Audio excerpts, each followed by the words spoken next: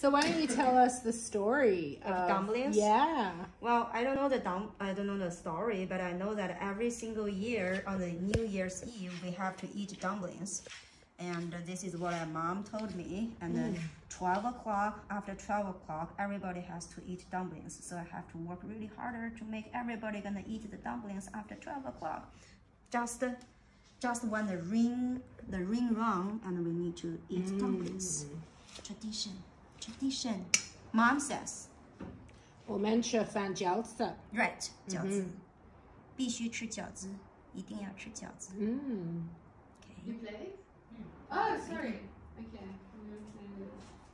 Need to make sure. I think dumplings is something stuffed. It means, dumplings is just a tradition for family gathering together, you know.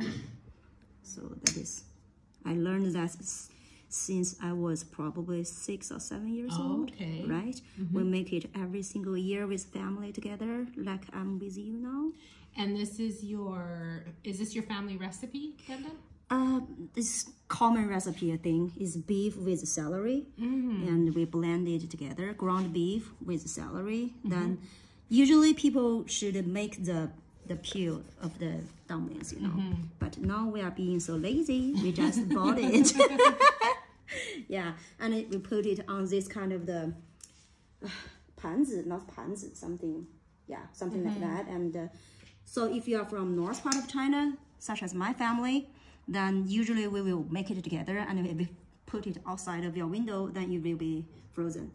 Then okay. 初一, tomorrow, the first day of the New Year, you can eat that, right? Yeah. So, Wow, thank you for sharing. Yeah. It's beautiful. Thank you.